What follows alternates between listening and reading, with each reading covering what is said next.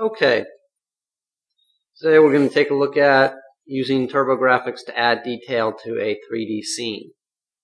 First, let's bring up the TurboGrafx main menu. Okay, let's go ahead and add an image. Today we're going to be making a potted plant. So let's go ahead and grab the pot for the plant, import it, add the other elements as well. There's going to be a branch.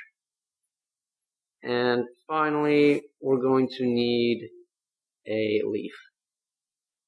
Okay, once we've got these guys imported, let's use the move tool and move them into position so we get a better look.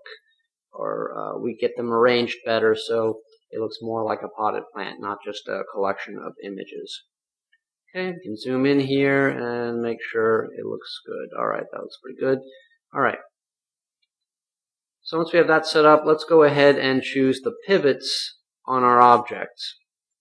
Okay, the pivot tool here in TurboGrafx simply is going to select where the pivot will appear once it's been imported into Maya to make rotation, scaling, and so forth much easier, animation and whatnot.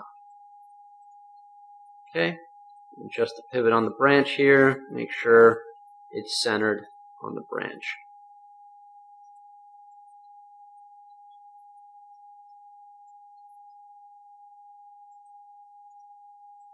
Okay. Alright, now we're going to use the grid tool to change the tessellation of our images. You see the leaf is already plenty tessellated. That'll be good for manipulating later. Now we're going to take the pot. It doesn't need to be so tessellated, so we're going to reduce that.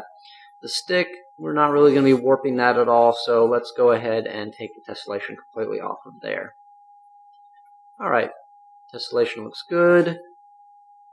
Alright, so let's go ahead and process these images into optimized textures and geometry.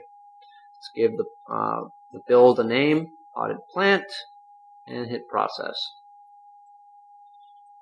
Okay, now take the process data and convert it into a model. And that's what we just did. Alright, so now you can see our objects are now inside Maya at the origin. Go ahead and select them, and you'll see the same tessellation that you picked before. Here's a picture of the texture. It's been all combined onto one texture. Okay. And now let's go ahead and warp this leaf with the soft mod tool so it has a little more depth to it, a little more 3D look and feel to it. That'll give a better illusion when we're actually having the plant appear more as a 3D object. Okay, we're going to go ahead and take the vertices once we've soft modded it, and we're going to move it back toward the x-axis, or center it on the z, so the pivot point is in the proper location. Alright, let's go ahead and move it onto the branch. Okay, you can see the leaf already is looking like it has a little bit more depth to it, but we still need a couple more leaves. So let's duplicate 3 more leaves and move them into position.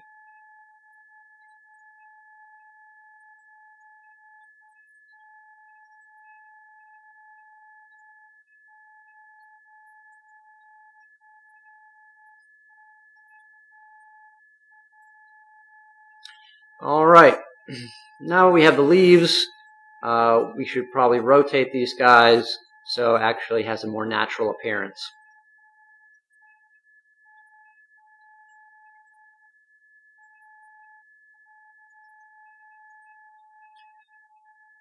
Now, another use of TurboGrafx that I'm not showing in this video is it's also good for animating objects.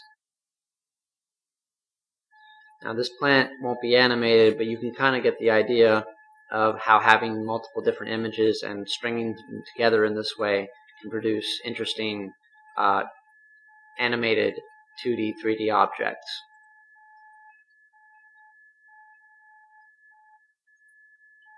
Okay, let's move these leaves around a little bit more. Now you'll notice that the leaves look 3D, but the branch and the pot do not. We'll take care of that in a little bit. Let's just make some final adjustments here and get these leaves into position. Try to get them a good natural look. Okay, they're kind of spaced out a bit, so let's go ahead and put them together a little bit so it looks a little more natural.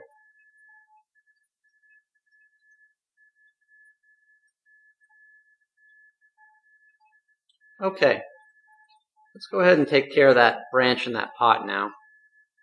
And go ahead and select them and parent them together. So the pot is the parent. Let's go ahead and use a shortcut for billboarding and apply cylindrical billboarding from the Graphix menu. And now you can see that the the pot and the branch always face the camera. So this will be good, and this gives much more better illusion of a 3D object. Okay, let's go ahead and select the object and move it into place. Put it up between these two columns over here.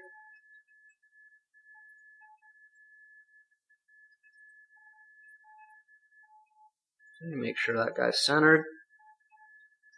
Alright. Now you can see that the plant actually does have a good 3D look to it. And as we zoom about, without a close inspection, it really does seem to be a modeled 3D object.